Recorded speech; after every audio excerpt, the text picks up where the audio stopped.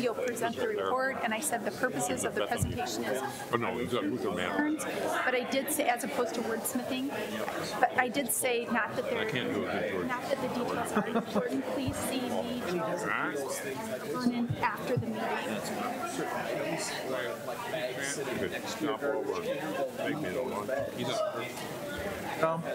Take me to lunch or something. We can go anywhere. Go to a dive. Come on, can you stop by and drink? Oh, sure. And I did that a few times. So He just takes it. Sometimes if it fits within. We want to check out the nursing station. I wasn't planning on doing it. They're going to make it.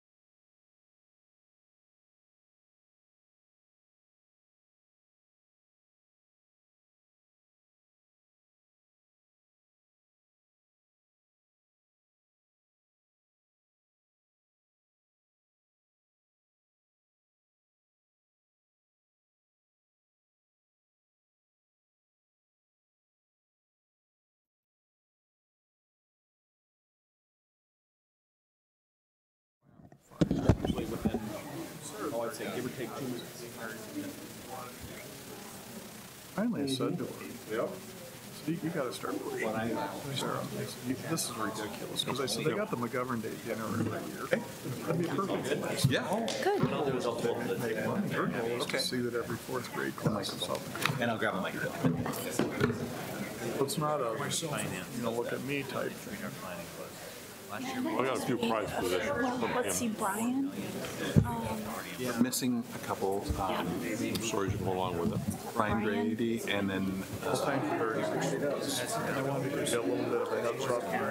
I'm not sure when she'll get in touch. Oh, okay. So he and Oh, and she has. after of course never had any relationship. Right. Sometimes That's probably why enough she's not not to feeling make well. you feel well. They brought the two of them together. Okay, well, we'll go ahead and get started. It's about Dr. And then Don't you think? Interesting. Oh, I bring it.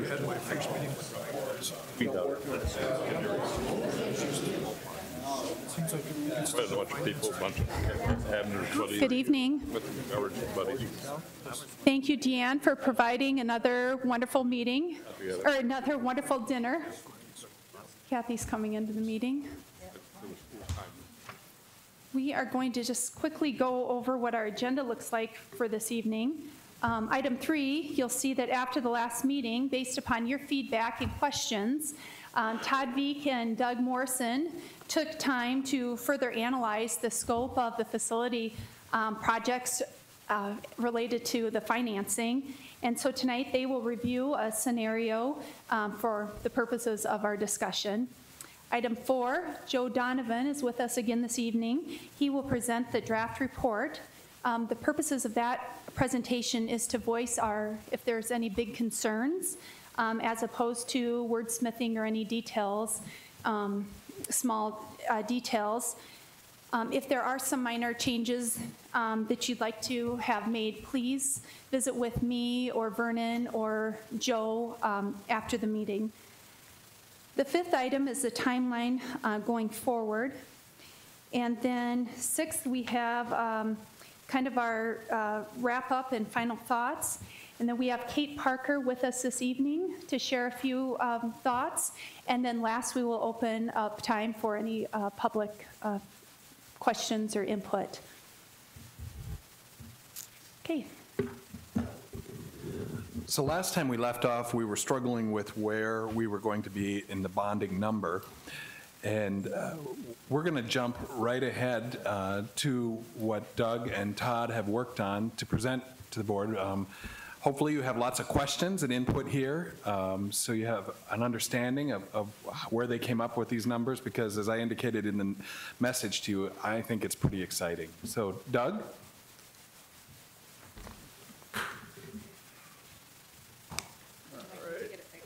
And I think I'll just grab that.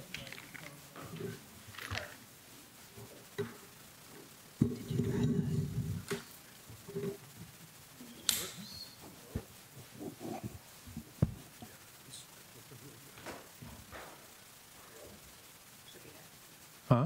Oh, okay, there we go. All right, good evening, everybody. What I'm going to show you first here, you've had in your materials before, so we didn't pass it out again, but we're just going to go back to, if you remember the concept of the capital outlay fund and how we do an assessment and we collect money specifically towards capital outlay. And so you can see that top line, the revenue number is really our levy that goes out against the assessed valuation. So you can see $2.86, and we're limited by statute to what that can be charged. In the old days, we could go up to $3 for that. We can't anymore, and I think we talked a little bit about that. And then we have the uses of that, and then what you'll see there is a line called undesignated, and simply that would be the line that we used to fund the projects that we're talking about here tonight or through this task force process. So we would build elementary schools, do improvement to schools, whatever else needed to be built in the district.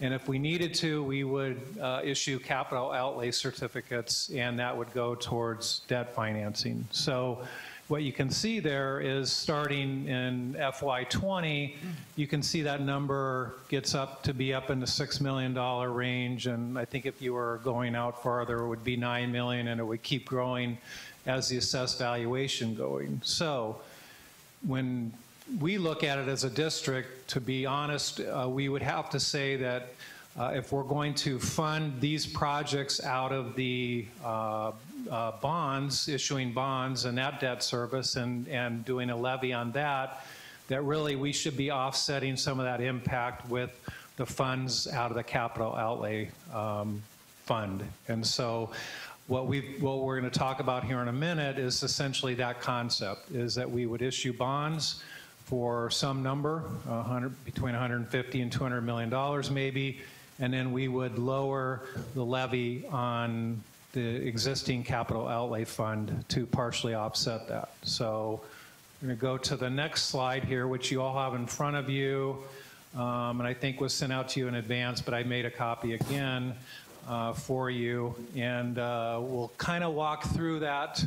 It's a little busy, but try to get everything on one page so we can keep point of reference. So down the left-hand side there in the upper left-hand corner, you can see the various projects that we've been talking about. And the only difference between that and what we were talking about before is you'll see an inflation factor of $14 million at the bottom there. So in previous meetings, we've been talking about present day dollars of what it would cost to do one of these projects if we built it today. We know that those projects will be phased and built in over time.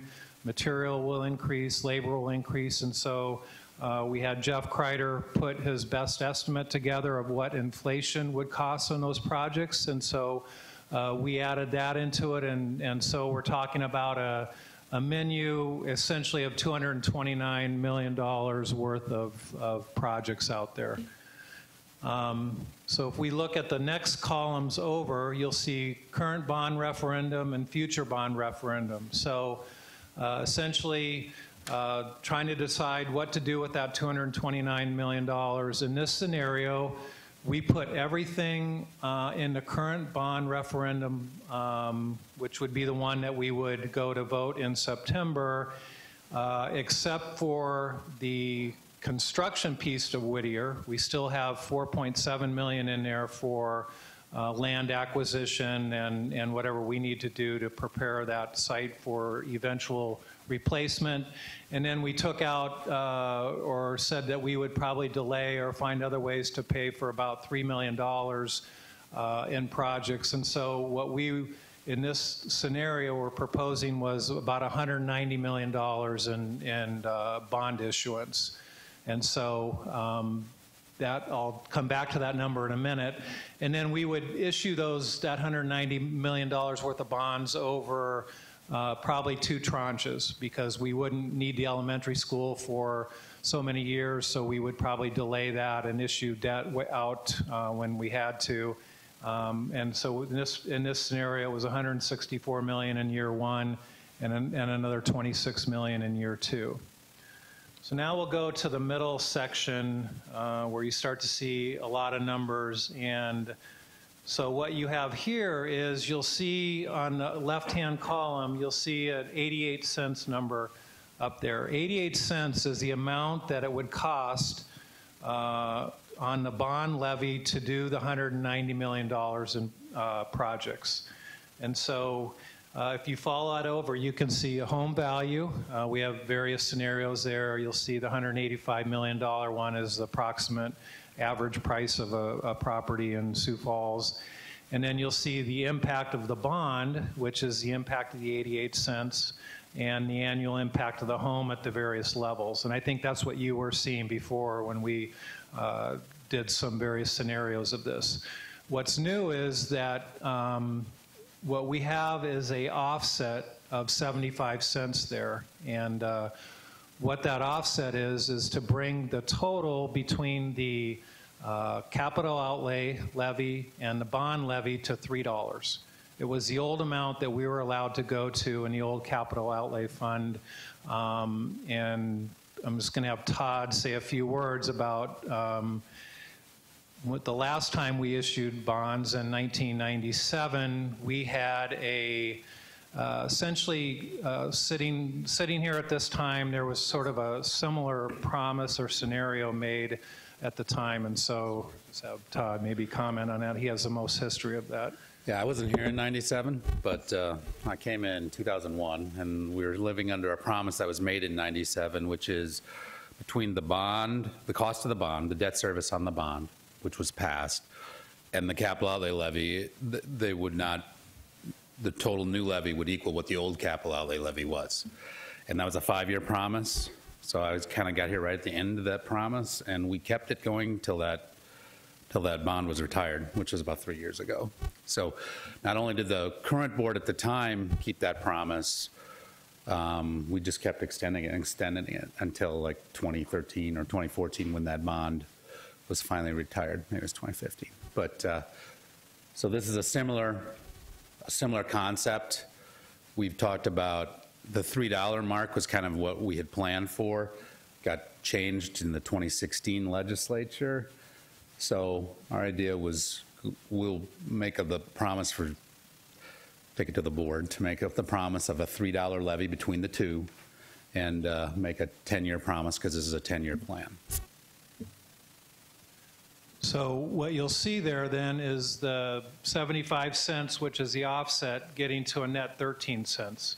So where the 13 cents is, it's the $2.87 cent current levy plus the 13 gets us to $3. And our commitment for the next 10 years would be that that wouldn't go above $3. So then what you see about in the middle there is a capital outlay offset numbers. So you'll see like the $6.25, 75 cents on $100,000 home. That's really the offset to the bond levy. So the net at the end of the day is kind of the shaded area there. That would be the monthly impact to the homeowner. So to do $190 million in projects, it would cost the average home payer at $185,000, $2 a month or $24 per year. And then you can see it's a little, about 1.5% roughly of what somebody would currently be paying today. So Deanne, if you go up to the right-hand side, you'll see in that box, you'll see the current levies at the district, $8.27, and then you would see the proposed $8.40 or the net increase of 13 cents. And then if you go down to the bottom, you'll see our neighboring school districts coming in at $8.40. We would be right close to the bottom or next to the bottom as far as our total levy would go. Going back up to that $190 million number and why that number is important. The $190 million number, when we run the projections out, that's essentially the amount that we can afford to do based on the $3 promise. So any projects essentially over that $190 million mark would mean we would go over the $3 mark, because we would have to somehow come up with more debt service and everything. So we feel good in that range because we can utilize the $3 concept and also keep enough money in the capital outlay fund to do some miscellaneous projects that we know we'll probably have to do along the way as well. So that's the concept. Any questions?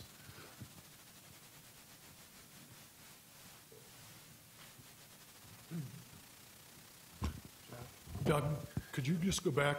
If we divide the bond issuance up into, I'll call it in phases, when do you think that second phase would start in terms of the tax impact to the property owners?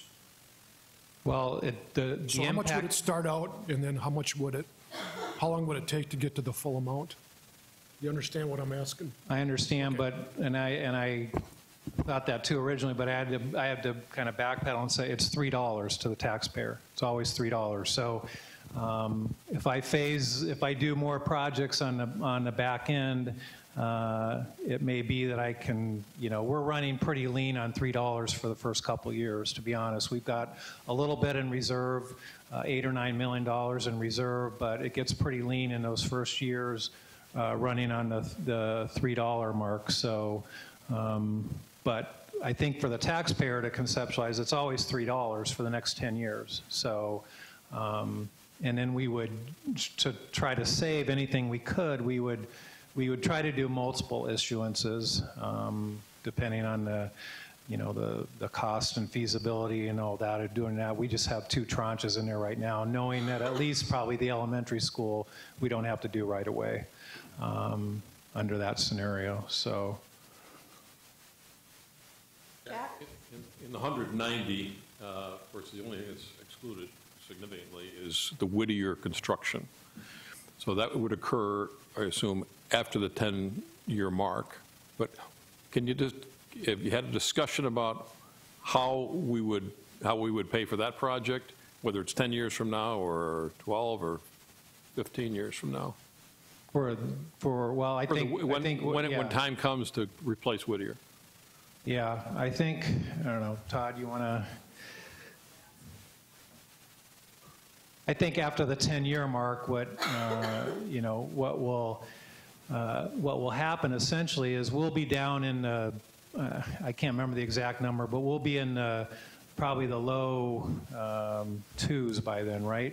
But we'll still have the capacity to go up to $3 or less, a little bit less than $3, whatever we're allowed to do by statute. So at that point, the next task force could decide to do another incremental bond issue or do capital outlay certificates if that was their choice. I don't know, Todd, if you have anything to. No, that's about what I was going to say. Presumably, they're going to have to come up with a new plan, and it might involve more than just Whittier. We've talked about Lowell, possibly, and some other. We know there's going to be needs. We don't. Maybe it's more bringing kind of more the 97 deal where they're bringing up current facilities to standard or whatnot. So they'll have to make a decision then. But you will have. We did do a lot of this under capital outlay certificates in the past. We still have some debt that's going to be being retired over the next 10 years. So there will be that option. You may not have to go to a bond. You might, but that'll be for that task force that'll meet 8 or 9 or 10 years from now to make a recommendation. as like you said, I suspect there'll be other needs, maybe not solving for enrollment, but, you know, other aging facilities and stuff like that for the next task force, Whittier being one of them. But I think including the acquisition piece of it and whatever we need to do to start to prepare for that replacement at that site is probably a good message to keep that part in there. Todd, as I remember, in the first meeting you talked about, the only debt the school district had is about $123 million in the capital outlay bonds, correct? Right now, yes. And we're paying off how much every year? Yeah, I can't tell Sorry. you off the top of my head. I can tell you what it'll be if you give me 2 minutes. I can tell you what it'll be in 10 years from now. How much That'd be will great. left. That might be helpful. Go back to the slide before that. I think we have the debt service on there. It's not all principal, but I don't know, with my previous computer. slide, previous slide. The slide before that, This is the capital outlay slide. Yeah, that one. You can see the debt service payments at the top there running probably $12, $13 million. Some of that will start to fall off. I always like to say our $130-ish million in debt is the same amount that Harrisburg has, and they have a 20% of the valuation that we do. So I think we've been pretty good stewards with our debt load that the district is having or has. And this bond would be, how far out would it go? We're talking 20, 25 years, or 25 is 25 years? the scenario we And the were in. 97 bond was retired early, is that correct? Correct. That was a 24-year debt service, and we retired it like 3 years early.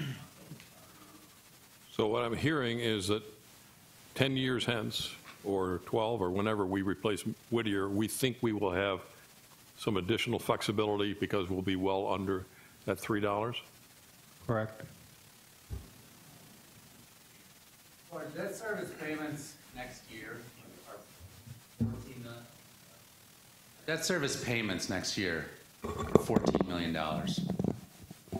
In 2028, they'll be 8.8 million. And that's capital outlay debt service.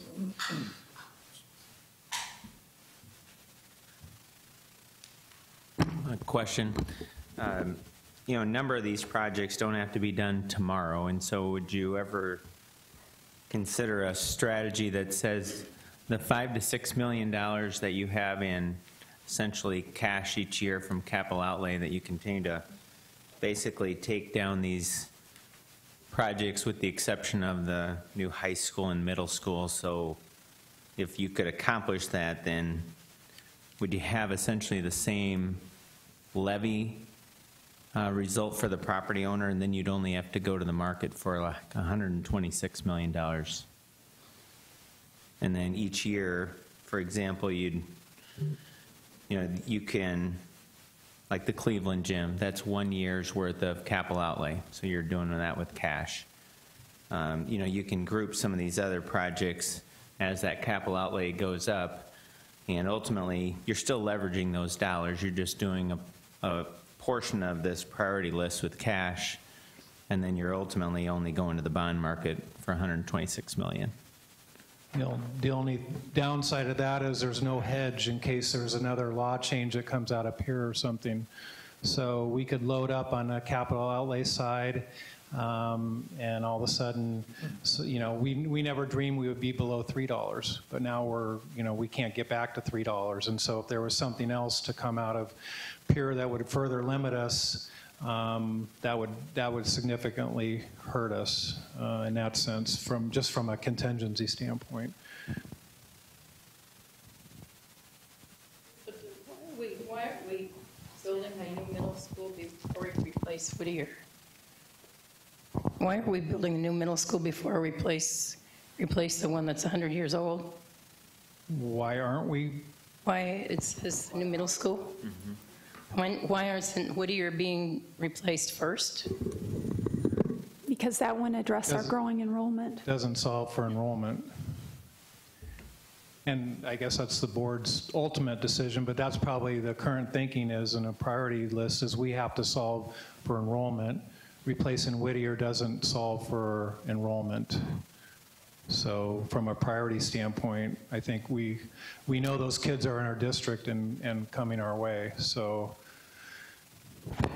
I see the shiny new middle school drawing lots of people. It was also my understanding Whittier is still like a 4 or 5 years out because they still have all that land to get before they could actually start a construction anyways. So I think either way, the new one would have to come first just because the land acquisition hasn't even happened.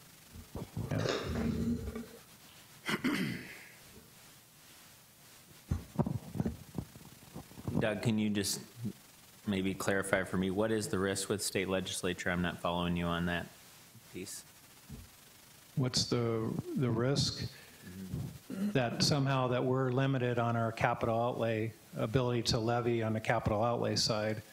So we can't levy on that part anymore. So we've taken more of those projects and put it into the capital outlay fund, assuming that part of our assumption is that we will get growth off the assessed value out in time, and that's part of how we're able to do the combined $3 scenario. It'd be like the state, which is entirely possible, like the legislature saying, we're going to limit the city's second penny sales tax and not allow you to take that full extra penny. I think that's probably the parallel discussion, except in the school district, it'd be the capital outlay levy. Okay. Well, I think the results are great. I was just trying to see if you can still accomplish the list and only go to the market for $126 million and then do the balance of the project with cash. Yeah, I think we'd be in a scenario probably doing some sort of capital outlay certificates again, which would probably come back to, issuing more debt. It's just, what form it was in, but not having any sort of contingency or ability to raise above that if we needed to. Aaron, did you have a question? Oh, just a comment. I'm hearing discussion that's talking about more or less the prioritization, the order of the dollars rather than just the total dollar amount. And I didn't know if it maybe belonged after a part of the discussion of the presentation of the task force report and how that's kind of organized, and maybe those pieces of feedback could fit into there. Kathy? I think the hammer here is the $3, and that's really what is the lever that keeps everything in line, not only across the state, but with us. And when you're looking at 4% interest, we're not going to get any cheaper. And so how can we capitalize on an opportunity now and really lock in those, in that dollar amount, and really be mindful stewards of the tasks that we've been given. And we're not going to find any cheaper money. It's, as we know, everything indicates that things keep going up, and let's keep that in mind as we're trying to really maximize here. And I know it's scary numbers, but I think that lever really keeps everybody in line and helps us move forward with that. Kathy, I think the numbers were pretty astounding when I first saw the numbers. The number that's now amazing to me is that we can actually keep it to $3. I don't know about the rest of you, but didn't you expect it to be that more? Much more? I don't know how you're doing this. It's like 1997. And yes, the big figure is big, but I think it's amazing that you can keep that promise and make that promise again for 10 years. That's incredible. Other comments or questions? How confident are we in the calculations and the assumptions?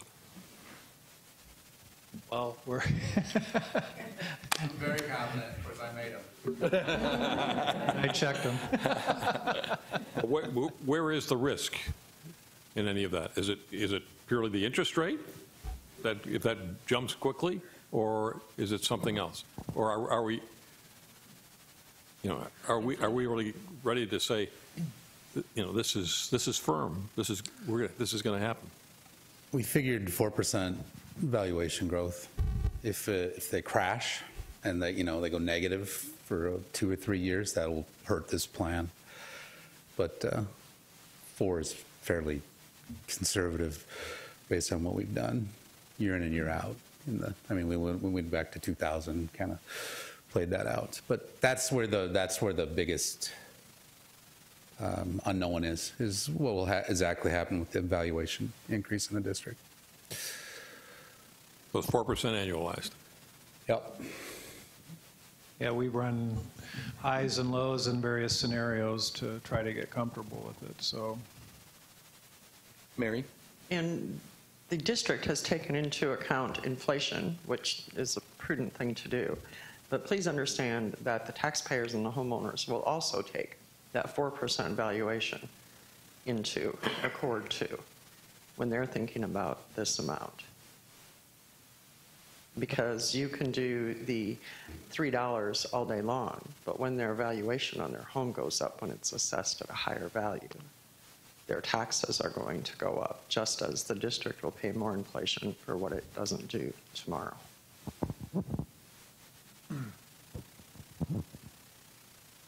One, just on the 4%, which is an estimate, it's not locked in stone, that includes new construction as well.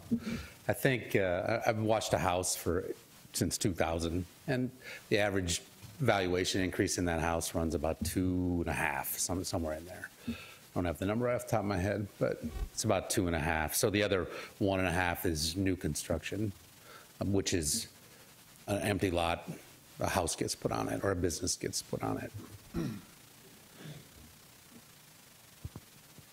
Other comments or questions?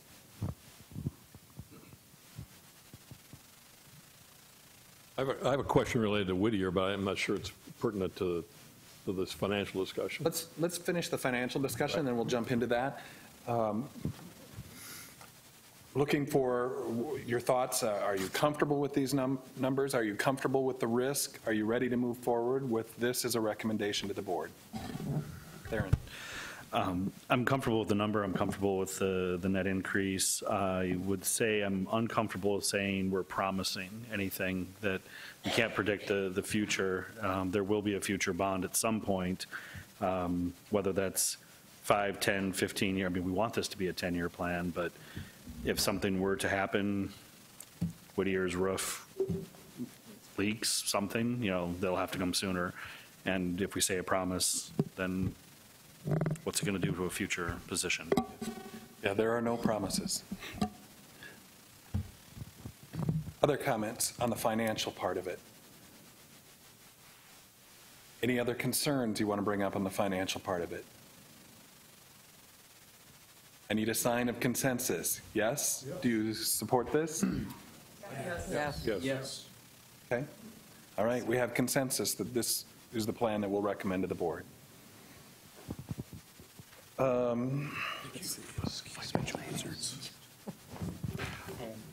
let's go through the report with Joe Donovan, and in there are specific pieces about Whittier, and would that be an appropriate place, Jack, that if you want to, or do you want to start it right now? Here's my basic question about Whittier. If we acquire that other square block, what is the footprint of the new Whittier, and does the current Whittier go offline, or does it stay online during the new construction because you're constructing on that new block, or maybe a combination of the new block and what's now the athletic facilities? Jeff Kreider. Because if it's coming offline, then we have another crowding situation that we're going to have to be addressing. My vision is that once we acquire that, we'll design a new middle school. There won't be any prototypes with that one to fit that site. We'll construct it while Whittier is still being operated. And then, once we get the building set, we'll raise the existing Whittier and put the parking lot in that area. So kind of like we've done some of these elementary schools, where we keep the building operational until right to the end. Then we'll move furnishings and equipment over to the new building, in time, just in time for the school. This will be a little bigger move, so it'll be a little more challenging, but I think it can happen, because we'll probably bring some of that online earlier, so. Mark Twain, Susan B. Anthony being one of the recent examples, right? Yep. That was my basic question. So that's what our intention is, and that's why getting that property is important. That parking lot that exists, we might be able to sell that where it exists, because just looking at it, that might be an out. The parking lot across the street. Yeah. That's about a half a block. Yeah, so, but until we get the design and those sort of things, those are all up in the air, and we'll have to see how it all fits down through there. Any other construction questions for Jeff before we jump into the report? Katrina. The Whittier building isn't registered historical, is it? No, it's not. It's not. Have you guys looked at not raising the building? Has that been at all part of? Virtually impossible to do with an ADA if we're trying to achieve the ADA scenario with the 18 levels. Very hard to modify. I'm not saying that the school stays a school, but could the building stay a building? And then we would have to probably. Could the parking lot be a different? Could the parking lot go somewhere different so that the neighborhood doesn't lose a historic That's a potential building? possibility. We would have to acquire more property at that point. Okay. So you would have to look at that. My hope is that if we do raise that, we'll be taking some of that old original Whittier that was torn down in 1923 and incorporating in something on site so we don't lose that history or some parts of that building as well. Very similar to what we did both at Susan B. and Sotomayor. So, Well, coming from All Saints and having Dakota Abilities move into Longfellow has just been an amazing thing. So I just wanted to advocate, if we can save the building, we should creatively think about ways to do that. And then my other question is, how long are we going to wait until the next task force meets? Because if we're talking 10 years out, maybe I'm jumping the gun here, but are we going to try to be a little bit more proactive as we're moving forward now, and so that we're not behind, and that if Whittier's roof falls in, we're not in a pickle again with planning in this community-involved way? yeah, well, I think the board will make that decision as we move forward and get things going. But Dr. Maher can probably address that. While he comes up, if you look on page 10 of the recommendations, there is a bullet point there that we talked about. The school board should use a robust and transparent engagement effort similar to the one the task force used to establish new school boundaries. Whoops, that's not the right one. Joe, help me. Where did we have that? It is on, let's see, page 9, number 5, 10-year plan. During their deliberations, task force members spoke of their embarking on a 10-year plan and recommended the school board continue similar task forces at regular intervals to stay ahead of enrollment growth, equity needs, and the need to renovate buildings. So would that put us in a bind with Whittier then? Because we're saying right now that Whittier is 10 years out.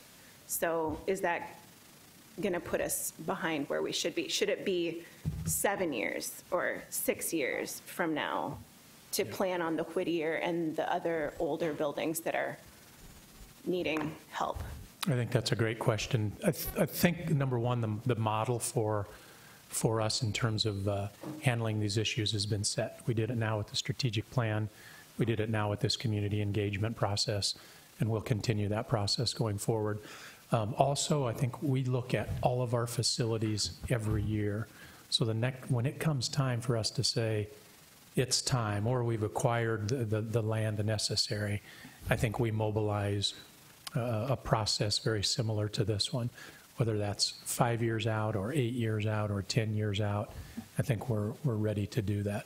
We don't want to get in the position that we're in now, where we're a little bit behind the 8 ball and we want to plan in a proactive way. So I don't see that as an issue, but I think it's a relevant concern. Yeah. Just a quick question. It's in our packet. I know, Jeff, that you have put a shadow building within the Whittier site, what it might look like.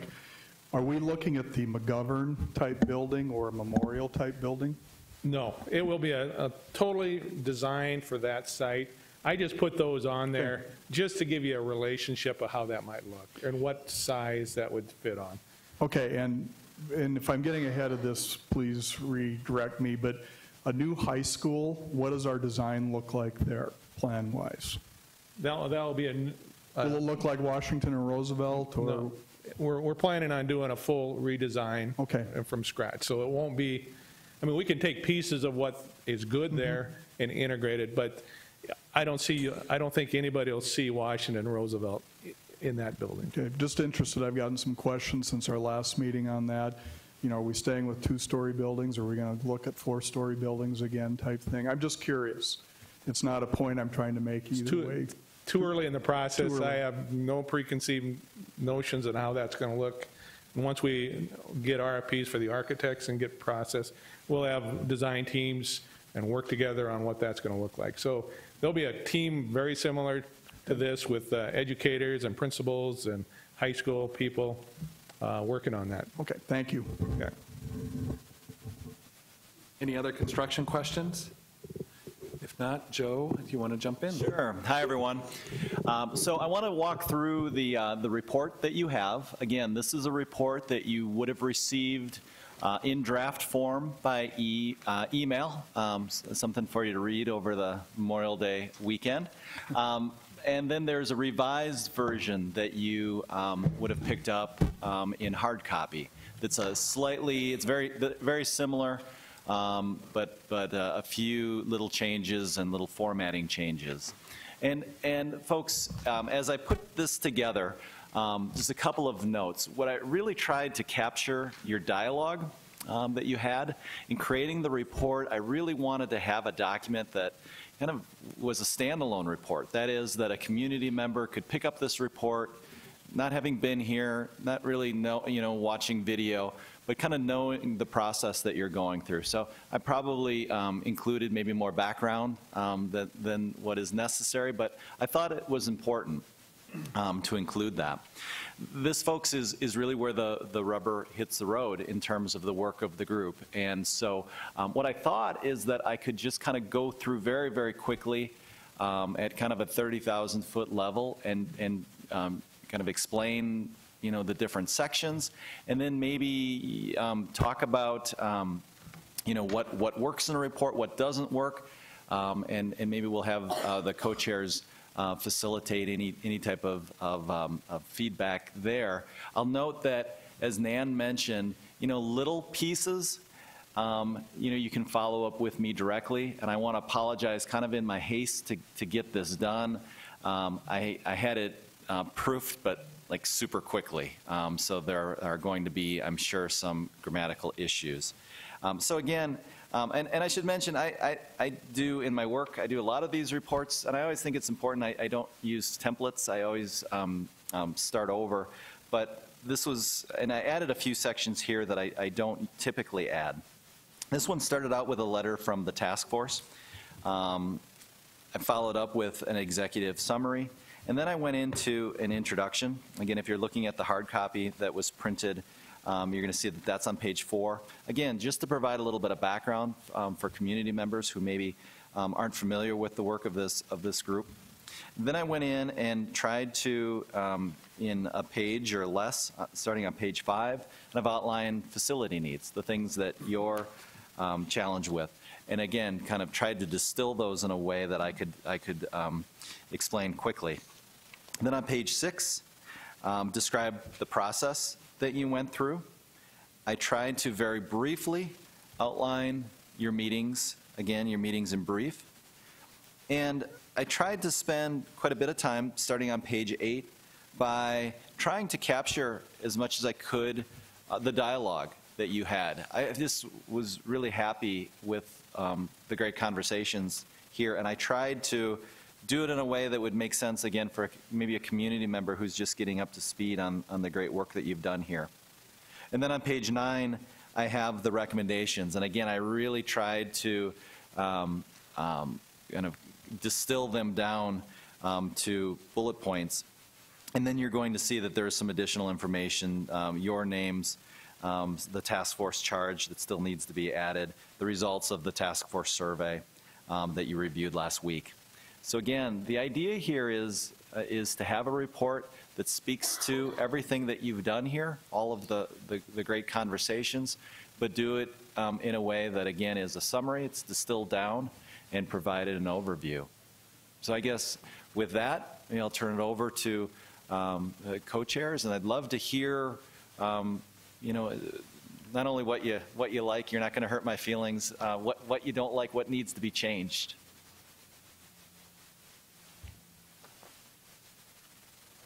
Comments, questions for Joe? Diana, can you use the microphone, please? I'm sorry. One of the things that I noticed is you talked about the 1997 on page 6. And I'm wondering if maybe we shouldn't be telling, or page 8, talking to people about that a little bit sooner in the document. About the equity piece. About that, yes. Because I think it's important that we haven't done anything since 1997. I'd just like to see if there's a way to bring it out in the document a little bit sooner. Mm-hmm. Yep. Does that work, Joe? Yep, absolutely. Yep. Other feedback? Jack. On page 3, the school board should consider the land gift made by Sanford Health to determine whether the location is appropriate for a new high school. I just want to be sure that the report indicates that we don't feel the school district should be obligated to accept that gift. It certainly should take a serious look at it, but the location should be the first and most important criteria. On page 9, if you look at number 3, it does go into that in a little bit more depth. I saw that. Yep. I think what I'm hearing you say in the recommendation, make clear that there's no obligation to do that. Find the best location for the high school within that section of the city. If it happens to be the Sanford site, fine. Good. Jennifer.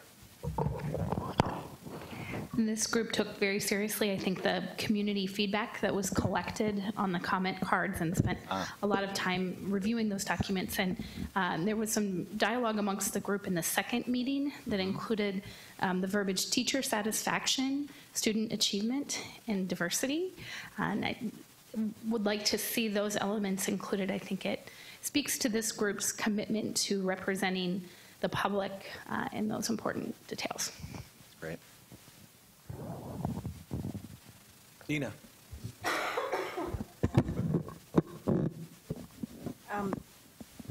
I think to that point, Joe, even on page 1 where we talk about the strategic planning process and sort of that middle paragraph, I'd like to see right up front in the letter from the task force and then in the summary say that we reviewed the information provided by the community. So if people are just reading the letter or the summary, they know that one of the things that drove this community was the information that we got not only from those community engagement processes, but from the focus groups that Dr. Maher carried on, and then the fact that the city planners played a large provided a large amount of material for us, and if we can highlight that, if people are just skimming it, they may catch that. Got it. Thank you for that. Aaron.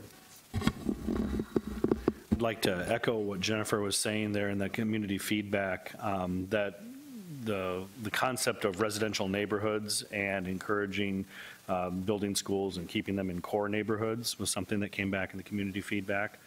So having a recommendation on that bullet point.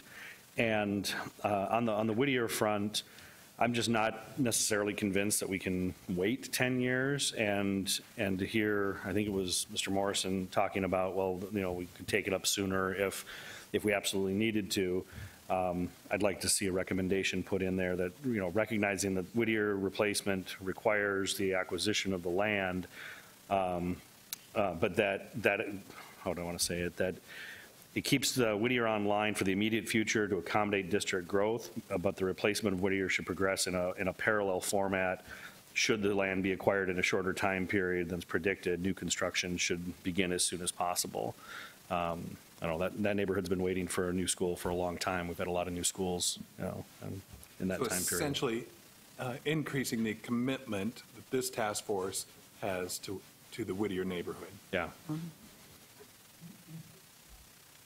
I have a different view of that. I think we do have a commitment to the Whittier neighborhood, and I think we are committed to replacing it. I'm not sure I would be comfortable, I'm not comfortable saying as soon as possible. Okay. I think we've been told that the school has at least a 10-year life, maybe longer, that we have equity. It's not new and shiny. We have multiple levels. We have ADA issues, but it appears to be quite serviceable, and I haven't heard anybody say that education is being hurt, quality of education is being hurt at Whittier while we maintain that building. Yes, we are committed to replacing it, but I think we have to be, pretty conservative about that. The other point is also that. Can you grab the microphone? What you also have a negative on is the priority that's been set, which means that if you're going to accelerate something, something's got to move out in order to stay within that $3 per month, you know, threshold. So we should be careful. I mean, we can make a stronger commitment comment towards Whittier just to make sure that it's very clear that, you know, the task force was committed to Whittier and replacing Whittier, but leave some opening that allows us to actively manage those priorities. Dina. Vernon, I understand what Dr. Maher told us about the task force meeting and a 10-year plan, but what I heard at those community meetings over and over again is, I feel like we're behind the power curve. I feel like we're behind the power curve. I want to take that seriously. I also, in no way disparaging the people I'm looking at, but there's a lot of retirees on that side of the table, and I don't want to push that out 10 years and then go, gosh, we lost all that history because we said we weren't going to do this. So, you know, I don't know if this task force is accommodating to say we would like to think about or recommend that the board consider a 5-year facilities review. We do lots of other things, or the board does lots of other things on a 5-year review. We look at safety, we look at lots of things every 5 years. Maybe this becomes part of that process. Let's talk about that, Angela. So mine is actually kind of a little bit of what Deanna's addressing, but for two things. The first thing is when you look at pages 3, 4, and 9, 10, there are very clear recommendations of the task force, and then you, of course, do a great job of talking about the process and the dialogue, and then you come back to those recommendations at the conclusion of the report, which makes really strong sense.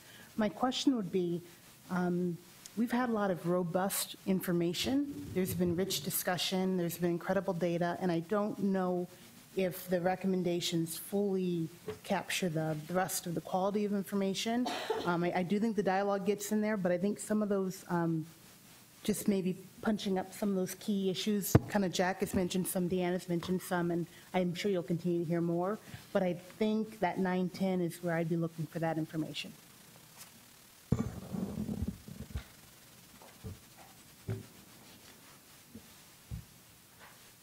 Are there other comments, especially in regard to the regular intervals for looking at facilities? Does the group want to see stronger language there? Oh, heck yeah to that. Okay. Agree? Okay. Mike, does the city have, I don't recall, is there a building, I suppose annually through the CIP process? Yeah, the five-year capital program is updated annually, but our, what we call our growth management plan, our comprehensive plan, we typically do a major rewrite of it every 15 to 20 years, but we do a 5-year review just as a policy. So I think that's a good recommendation. Okay.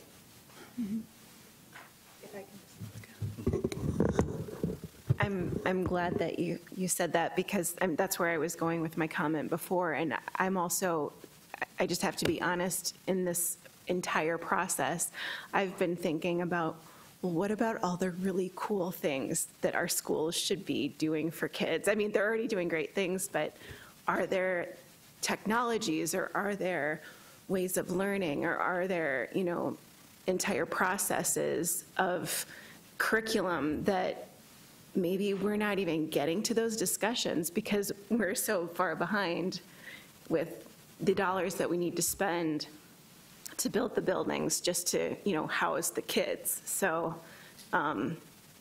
maybe in those 5-year discussions, we'll be able to do almost like vision casting that will, you know, coincide with facilities planning that will maybe make our school district even better than it is now.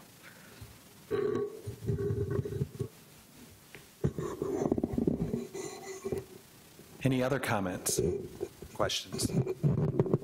Just had another question. There was quite a bit of public input that we got at the open houses, and I think you gave us a visual summary. Is that something that we could include in the report to help? Great idea. Yep. What did you call that? Word cloud? Word cloud, yeah, there you go.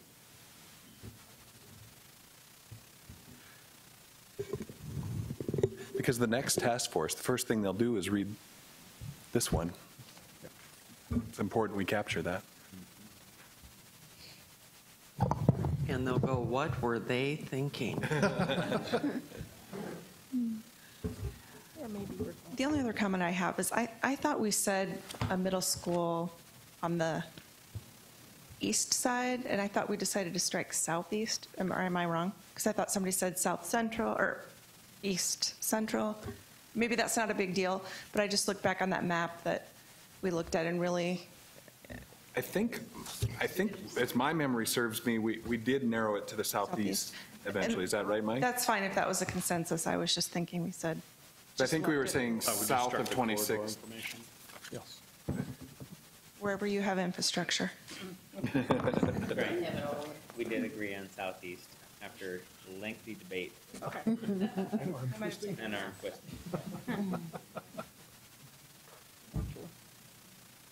Anything else? We also talked about equity, which is on page 8.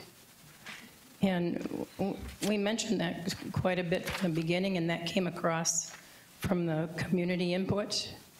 And we talk just briefly here in the dialogue, it says something about equity, but what does equity really mean? Because we're limited to just facilities and talking about that here, and equity for us has been like square footage.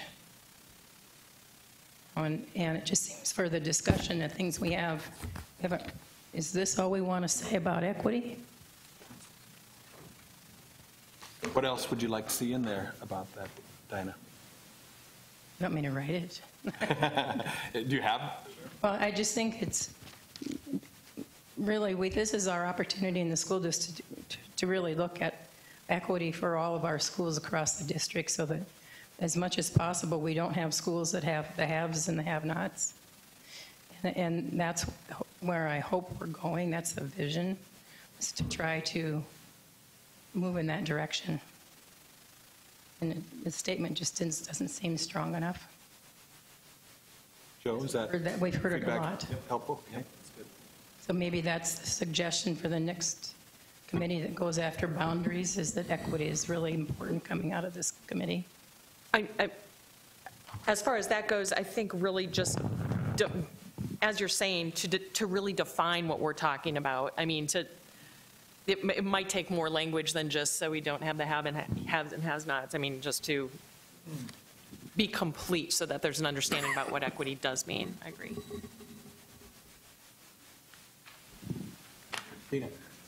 I think if I'm envisioning what Diana is saying is that in 97, we talked about square footage and equity in buildings, and this group has talked a lot about equity being bigger than that because we have achieved that, but now we want to take the next step within that equity vein. So I think And that Joe, makes if you have sense. questions on that, Dina has great I'll be history following on up. that. Yeah, no, this is good. No, she has great history. I just stand. Through both of them, yes. Thank you.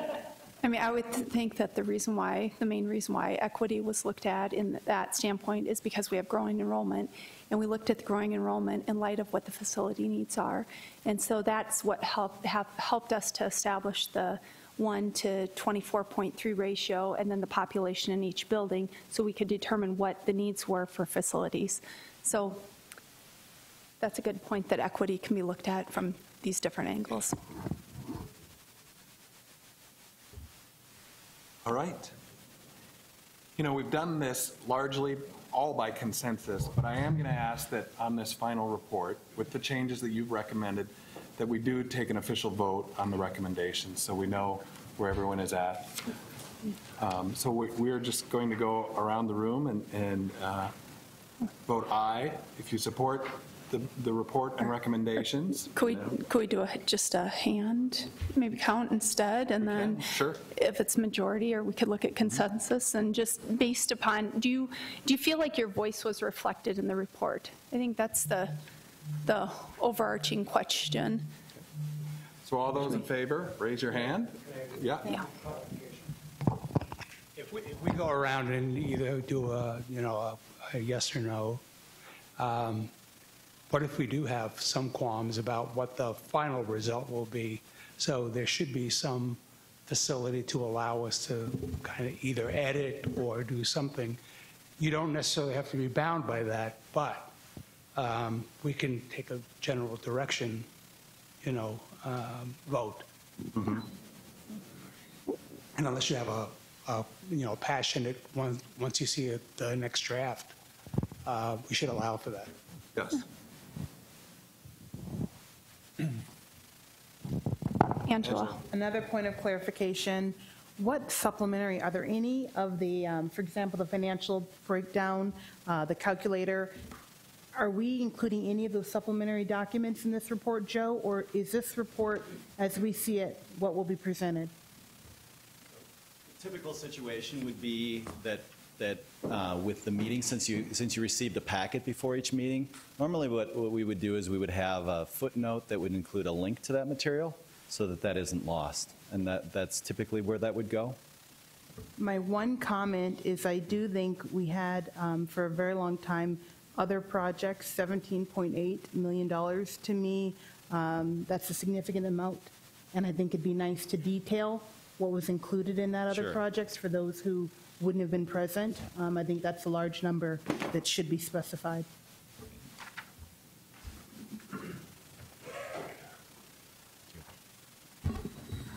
Will we have the opportunity for that to be disseminated to us after it's been changed, and for us to be able to decide that we approve of the final form? Joe? Sure, I'd suggest that when I'm done with the next version, I send it to the co-chairs and it's distributed, and then we can have another round maybe by email, if that works. Maybe for the purposes of tonight, we could just come up with a head shake or whatever, so that we just have a sense that we're moving in the right direction, that you feel that your voice has been heard and is reflected in the report. And then as Joe adds some of the comments that you all have raised, and we send that back out, if there's any, if any of you feel passionately that that does not reflect your voice, that you can articulate that back. Is that comfortable? Okay, so do we feel like our voice was by and large reflected in the report, and that we're headed in the direction that is what you all feel comfortable with as a task force? We'll just By kind show of of nod, hands, or maybe, so we can have a clear show. Right? Any other concerns? I have a question on page 10. It talks about spend on all the projects 150 to 200 million, which will include, will that be changed to a number recommendation and an exact, because I understand that you have, different things in there. Were numbers crunched to know what would happen if it was 150 million, as we said last week would be our jumping off point? Or were there numbers crunched for 200 million? To give taxpayers an idea of, My sense is that that'll be updated based on the work that was done earlier. Based on the financial that's right. information that we agreed to tonight with that 190. So it will only say 190 or 80, whatever it is, million. Dr. Maher, are you comfortable with us using that number, or do you want a range for the board to consider?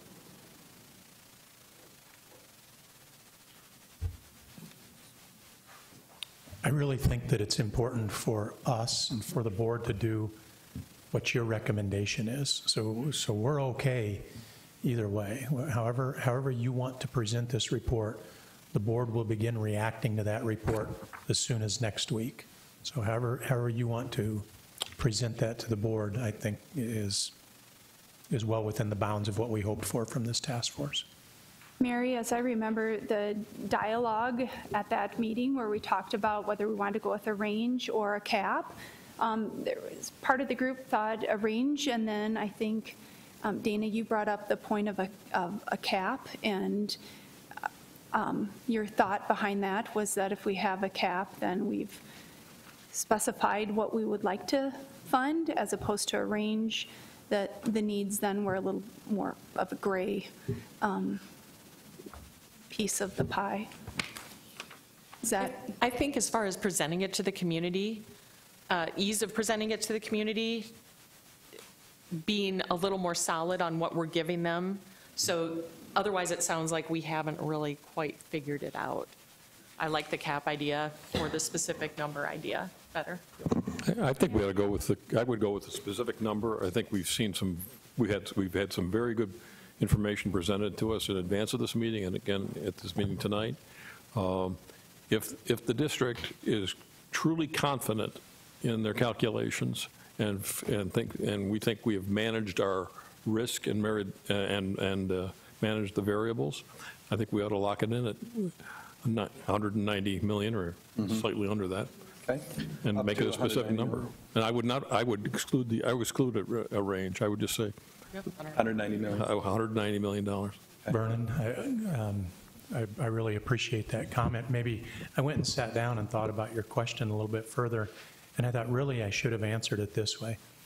It depends on if you want to use the $3 promise, if you will, and I understood we don't want to use promise. But the $3 strategy, if you want to use the $3 strategy, it's a specific figure, and Jack just explained it better than I could. And we all said by consensus that we were comfortable with that, so $190 million. Okay. Tina. There is one more thing I think as a task force that I would like to add, and it is in that facilities report on page 1 where we thank the board.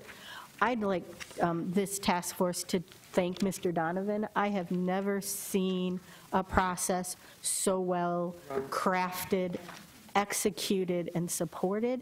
As a former board member, I know we have asked for something like this to happen. I never dreamed there was someone out who could facilitate it so well. And I think he made our jobs really easy. And I would like, with your permission, to suggest that we acknowledge his contribution in this report. That's a great comment.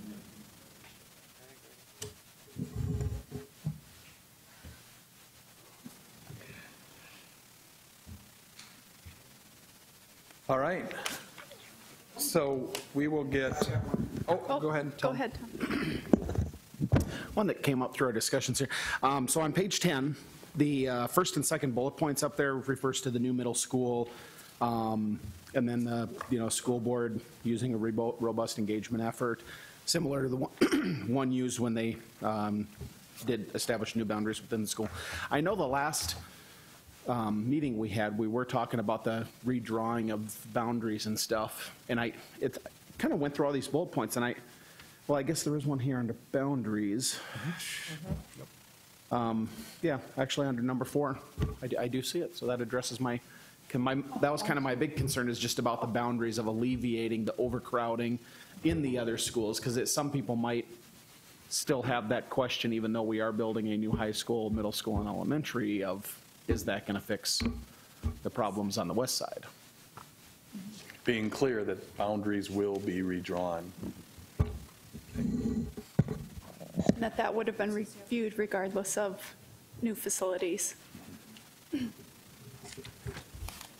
All right, are we good? On number 4, could it actually have something addressed in there regarding the overcrowding on the west side schools? Of the redrawing of the boundaries, just to address that kind of a gorilla in the room? That was number 4 on page 9. Yeah, just to have it added in of, alleviating. You don't even need to say on the west side, you just say overcrowding in. Within the district. Yeah, within the district. In order to alleviate. Yeah, because Roosevelt and Memorial are the most overcrowded, but they're not the only overcrowded schools. What do you think about that? We'll just open that up for discussion. That language added to number 4 on page 9 under the boundaries. Do you want to restate that, please, Thomas? Just to have language listed in there of redrawing the boundaries to alleviate overcrowding within the district. Though we don't necessarily need to say within the west side, but just, as Mike was saying, within the district, I think would be enough language to really cover that, because that's really what the purpose is. Equity. Right, equity being the 21.4 to 1, and to maintain student achievement and teacher job satisfaction. Okay. One comment in that number 4, we probably should strike the word passage of a September 28 referendum consideration. It's presumptuous to say it's going to pass. Yeah. Consideration. Okay. Okay, so add language. Are we all in agreement to add that language? That's a big thought on alleviating the overpopulation on the west side to bullet point 4 on page 9. Overcrowding. Or overcrowding, yes, thank you. Though there is overpopulation, that's a good thing. The population of the school. Oh, that's fun. Okay.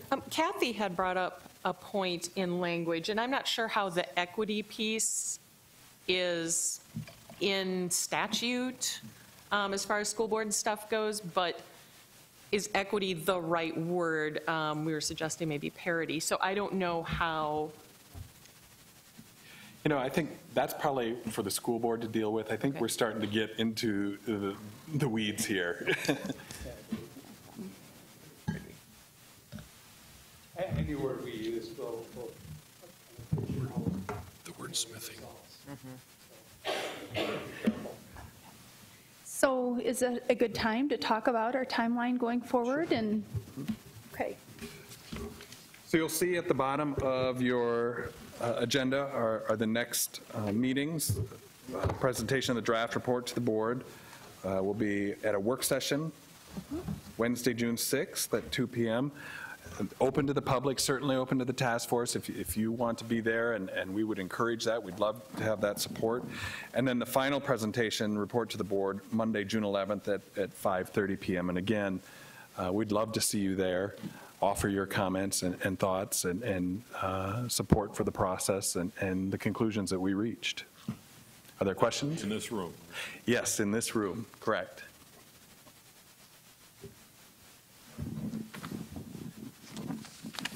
Well, with that, yeah, unless there is anything else, I think we have completed our work early.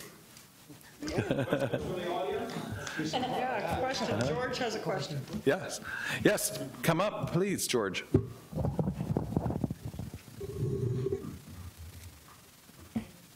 For For the record, George Hahn, Washington High, 1967, a very trying year with a student body of 3,300 teachers in the pavilion when we started. We know crowding, believe me. The issue of overcrowding really has not been defined. There's been discussion about how many students in a class constitutes overcrowding. Is it 30? Is it 34? Is it 38? There has been discussion, but no definitive answers. That has not been factored into the need for facilities. Another factor that has never entered into any discussions, you use the word, I believe correctly, parity in facilities as opposed to equity. Equity is the wrong term. Parity is the correct term. We have always had the have and the have-not neighborhoods. I went to that really great junior high school known as Patrick Henry. That was in a have neighborhood. Edison was not, yet they produced some great students. Whittier was not in a have neighborhood, but they produced some great students. They had a lot of great teachers. I think it's the quality of the teaching, it's the quality of the discipline, and it's the quality of the overall curriculum that determines the general nature of the students coming out of the system. It's not the big fancy building. Now let's talk about these big fancy buildings for just a minute. Do you really think in 20 or 40 years education is going to be conducted in big concrete, glass, and steel boxes and buildings and stuff like that? I'm nearly 69 years old. I won't live to see education get out of the box at the rate we're going. We're talking about building boxes of steel, glass, and concrete for the next 100 years. Around the world, education is taking a whole different imaginative shape. If you built a 3 or 4 story high geodesic dome with 3 levels and elevators within, sound barriers out of certain types of fabric, and had a completely open hemispheric dome for a school, you would be able to have incredible education opportunities. Anybody here ever see Star Wars or Star Trek? Anybody? Are you old enough? Okay. Holograms have been around for 75 years in concept and in actual practice for 60 years since the creators of Star Trek came up with the idea. Do you realize there are right now on the boards, if not actually out there, holograms of William Shakespeare through narration which can teach English? Mathematics can be taught by a holographic projection of Einstein. Music can be taught by a holographic projection of Mozart. We need not have flesh, blood, flap jaw to teach. We need inspiration. We need to educate people in the ways of the world, in the ways that we are in the future, considering our planet is going. Bad grammar, but you know where I'm heading. We don't need 100-year brick and mortar buildings. We need to get more practical with respect to, well, where are we going to be in 40 years with this wonderful, grandiose, big 80,000 square foot building? Recreation, you might need a gym that is contained because it has noise and you got to have a square basketball court. They don't make those round yet, I don't think. These are some of the things that have to be put into the mix. What is overcrowding? How does it affect our schools? Now, I'm a realtor. I'm here on behalf of our Realtor Association of Sioux Falls. I'm with RE/MAX. I've been a realtor 34 years, a mortgage banker for 24 of those. I understand economics very well. I just don't happen to have a PhD behind my name. Every projection that we have made is based on the assumption that real estate prices and values will continue to rise. In the last year, interest rates for single-family mortgages have risen by 1% plus. Just in the month of May, we have seen reductions in prices for existing homes and newly constructed homes go down by several $1,000s, anywhere from 1, 2 to 3, even 4%. This means the values are declining a little bit because the interest rates are up. Very simple. Higher interest rates, you can afford less in terms of principal and interest, and taxes. If they go up, we can afford less in terms of the overall home. So every time we raise taxes, we lower the value of the homes, in essence. Therefore, that has to be thrown into the mix. Our figures are pretty good. Mr. Veek said he has confidence in them because he did them. It's a competent presentation. I understand it very well. But that's not a guarantee of constancy of values throughout a 10 or 20 or 30-year bond term. There's no guarantee that the value is going to continue to go up, up, up. We're attracting people into Sioux Falls. We're getting more students. But one of the big issues is we're attracting low-wage jobs. This is not a rising economy, rising wage mecca. To own a home right now, first-time home buyer priced home, $180,000, you need $38,400 a year in income. That is $18.55 an hour, single or combined. That excludes a huge number of people. This is why apartments are being built by the thousands. They can't afford homes. Someday, some of these may be converted to single-family owner condominiums, but right now, the American dream is getting squashed because of prices going up, taxes going up, interest rates going up. All of these several considerations I have not read about in your documents that have been published. I have not heard it discussed. I felt it warranted the discussion. Thank you. Thank you, George. Are there other public comments?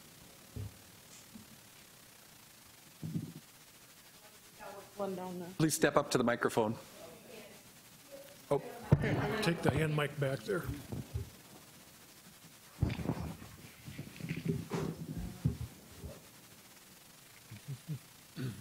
Hi, my name is Chad Powell, and I'm from Troop 48 here in Sioux Falls, South Dakota. The two questions I have right now are, what are you guys going to do as far as ADA accessibility in the near future? And then the other thing is, what are you guys going to do as far as attendance for these kids? Because I'm seeing a lot of these kids skip school about every day. So I'd like you guys to look into that. Thank you. Thank you. Jeff Kreider, do you want to address the ADA pieces in our infrastructure?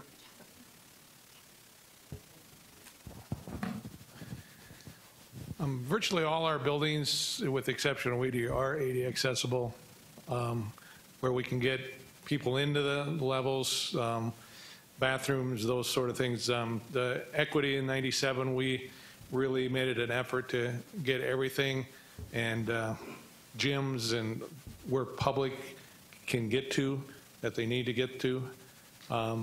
We fall into a different level of ADA, so sometimes we have to bring a classroom down to the first floor, but we have elevators and so forth. We went beyond what we needed to do.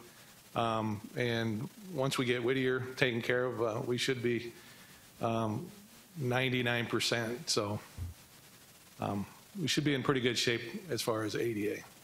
Very good. Thank you. Are there other individuals in the audience from the public that would like to speak? All right. Kate Parker is here. Look, before we get to Kate, there are a couple things I want to address. First of all, I think all of us have been great advocates for the school district. I would like Dr. Maher to talk about, as we lead up to a campaign, what the school district is allowed and not allowed to do by state law, and then I want to follow up with some comments there.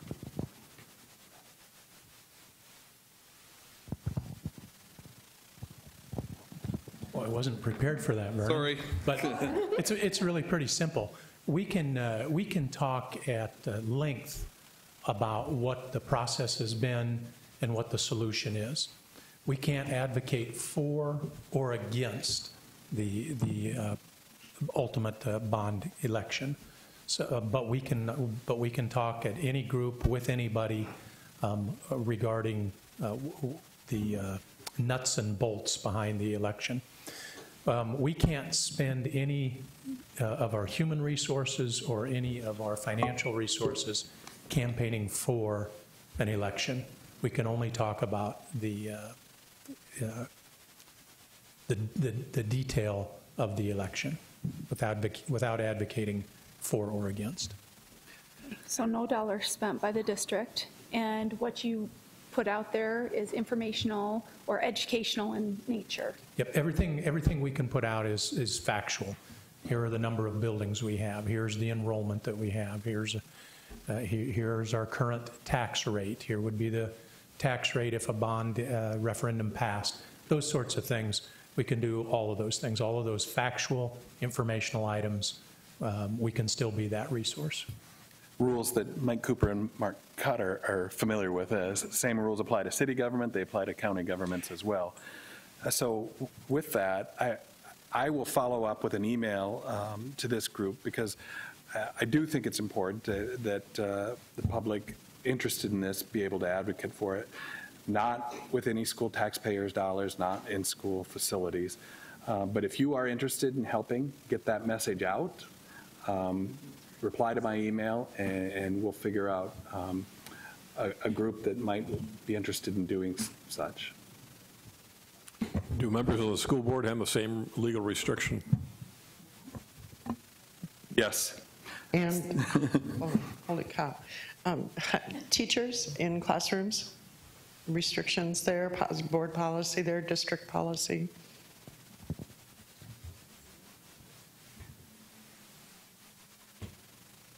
It goes beyond policy. It's the law in terms of what we can do. Any employee of the district, we can't use district resources. So that's time, that's facilities, that's class time, school time. We can't use any of that to campaign for or campaign against the issue. We can use those resources to put together information that's factual, that can be used for folks who want to campaign for or against.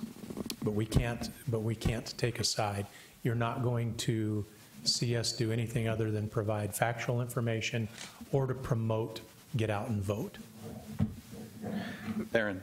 But for clarification, there's no state law similar to a federal law like the Hatch Act that would prevent a volunteering situation. Correct. I think the big key there is I can't use my platform as a superintendent. Somebody can't use their platform as a teacher. Or their email or anything like that. Right. But all of us are independent citizens outside of the time that we're at work. Very good. Kate, are you ready?